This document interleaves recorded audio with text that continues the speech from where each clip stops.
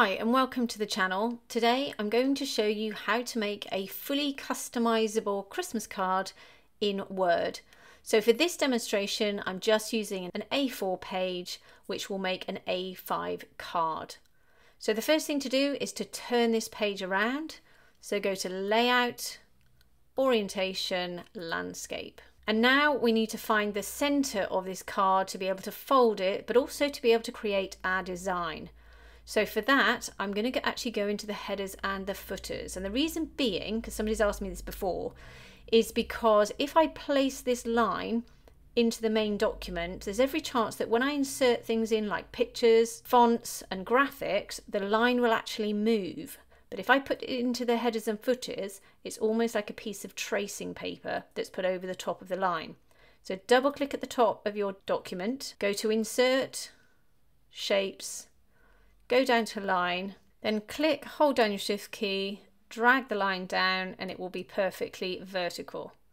Then go to Align and select Align to Center. That now is perfectly lined up in the center of your page. Then you can double click in the middle of the page and that now is in your headers and footers. So I can't click on it, I can't move it, I can't shift it. So it means that it will stay there and at the end we'll take it out so it no longer exists. So now I'm going to go to Insert and I'm going to select Page Break because we will need two pages for the inside and the outside of our card. So for the top page, we'll use the back of the card and the very front of the card. So go to Insert, Pictures, Picture from File. Select which picture you want and go to Insert. I'm actually going to use a picture from the stock images in Word. I'm going to insert Christmas and then I can scroll down and pick from any of these images in Word. I'm going to select this one here and click Insert. Now when your image is inserted you won't be able to move it, so make sure it's selected. Go to Picture Format, Wrap Text in front of text, then we can just move it to the top page. So now we've got that on the first page, you have to make a consideration here. And that is if you have a borderless printer or not. If you don't have a borderless printer, then you're going to get a white line around the outside of your design. So you can move it around until you produce your own white border, therefore you have a little bit more control, or you can just spread it across the page and allow your printer to do that for you. But what you will find is that you will have a white border line around just this side and this side, and then you'll actually have it to join the center here and there won't be a white line here, so it might look a little bit odd.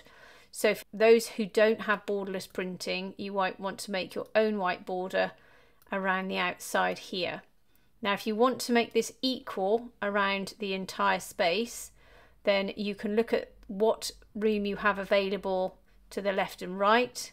And if it's smaller at the bottom and the top, you can just go to Crop. And then with this black marking, just pull it down and press Enter. And then you can do that until you've created an equal space around the outside of your card. Now you will be able to go to the Align tool and align it to the middle. So it's perfectly aligned top and bottom, but I can't do that for the middle because if I try, it's going to go to the middle of your document. So for the left and the right, you're going to have to use your own eye. So for this one, I'm just going to pull it out to the sides and have a completely borderless card. So again, what's lovely about that line is that this will click onto that line in the headers and footers. So you know there's only half of the card that you've now used up. So now we're going to go to Insert, Word Art, click on this one here, then insert your text. And then you can move it over here. Now the only thing with using this particular text, it does have a slight shadow on it. You can keep that or you can remove it if you want to. To do that, go to Format Pane, make sure this is selected and you're on Shape Format. Go to Format Pane, go to Text, and then go to this icon here, which is Text Effects, go to the Shadow, go to the Presets, and then click No Shadow. That's completely up to you. I'm going to pop the shadow back on. But then what I will do, I'm just going to zoom in, is I'm going to show you how you can change the colour and type of font. So you can use this section if you want to. You can go to text options and use this one. Go to text fill. You've got solid fill here and you've got the drop down here, and then you can just click any color you like. Alternatively, if you don't see the color you like, go to more fill colors. You've got the color wheel here. You can move this little circle around and your chosen color will appear here, here, and then you can just click OK and you can see it's there. Alternatively, in more colors, some of you will have the option of using this eyedropper tool, which is really clever because I can click, hover over any of these colors, click, and my text will match a color in the image. Now, not all of you have that, so you will need to use the color wheel little circle to match a color out of your image. It's quite important that it does match a color in the image, otherwise it will look a little bit off and not particularly cohesive. So then we can go to the Home tab and then we can change the font. You've got lots of options and you can be really quite creative with all the various fonts that you've got. I'm going to use this one here, and I can increase the size of it by using increase font size, or I can use the drop down here, or I can just simply place a number in here and click OK. Then I'll just pull it into the middle, and then I'm just going to scroll out. Once I have made all my customizations, I can actually copy and paste this text box. So select it, hold down your Alt or Option key, click and just drag out another one. And you can actually, in fact, line these two up because they're both selected. You can go to Shape Format, Align to Center, and it will mean that those two are perfectly lined up. Then you just need to line them up with your center of your image. At the bottom here, I'm just going to double click, select all of my text, Command or Control A, and put in my next piece of text. Once again, you can see this is no longer lined up, so we can repeat the process, align to center, then just use my arrow keys to move them back over to the center.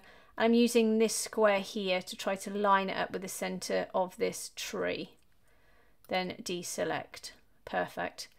Alternatively, if you want to be a bit more creative, select on the text box, go to text options, and in the fill, you can actually use a gradient fill. So if I click on this one, you've got these little markers here which you can change the colors. Just make sure it's checked. Go down to the colors. Let's say we changed it to green. You can see the green appears here, but then it gently goes into this orange color. Let's say we wanted to change that to a bright yellow. You can see how it's affected that gradient there. Once again, quite important that you pick the colors from your image, therefore they will be a little more cohesive. So I'm going to pick the yellow I used earlier, and we can choose a darker yellow, or I can go to more colors, use the eyedropper tool. Let's go to a deep red, click OK, and we'll just change this one to the yellow, and you can see how that has made that effect. Now for me, it doesn't quite glow enough, so again, I can select it. I can move this slider over if I want to, so you can see how that means I've got more of the yellow, and then I can go to the top one, click solid gradient, and it will immediately copy the last gradient I used. Now I'm going to copy and paste this box again, and then I can use this one for the back of my card. So let's say we use a different logo, or you can put your name on it. And deselect. Let's reduce the size of this. So go to the Home tab, reduce font size tool. And then once again, we can just pop that in the middle, again by eye. You can change the color if you want to go to a solid fill color. Perhaps we'll change this to a green. And then we can insert a logo. So I'm going to go to Insert, Icons. Let's search for Christmas. Let's put this tree in here. Insert. Then go to Wrap Text in front of text to allow us to move this to here. And then we can go to Graphics Fill and match the colour which we've just used. Let's just put this on a different line. Move this up a bit. So select them both, Command or Control key by selecting both of these boxes.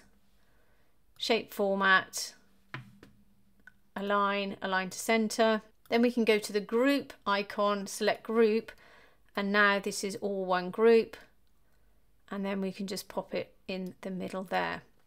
So that's the back of our card. And again, you can put anything on the back. You can put images, you can put graphics, you can put large text, small text. You can really play around with it. But I'm going to move down to the inside of the card. And yet again, I'm going to select this one, copy and paste it across to the bottom one here. Change your text. So click inside. So you've got the cursor flashing. Command or Control A to select all of the text. Then just reduce the size of the text. So you can go back over to here, which is Format Shape, Text Options, and go to Solid Fill. And again, change the color to green, or again, any color you like, or even a gradient color. Again, you can go to the Home tab and you can change the font if you like. And once again, you can get really, really creative. So I'm then going to go to Shape Format, align to middle, and then I'm just going to use my arrow keys to just move that over to the middle of the card and deselect. So once you're happy with your card, double click at the top of the page, click on this line here and press delete, double click in the middle, and you can see now your line has gone. So when you print this out, you'll be able to fold it and it will all perfectly line up within the halves that you've produced. So all you need to do is to print the first page out, and if you don't have a printer that prints double side, then once it's printed out, turn the page over, put it back through the printer, and then you're printing on this side, which will produce this text here. But of course you can put all additional text in, you can put some icons over here, you can put some banners, all sorts of things.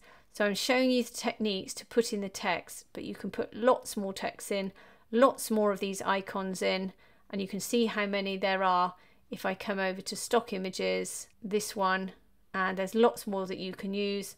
But if you want to put in things like hearts, you can see we've got lots of things over here as well. And of course, all of these can be customized in terms of their color and their size. So I hope that's helped you today. If it has, please like and subscribe, and have a great day.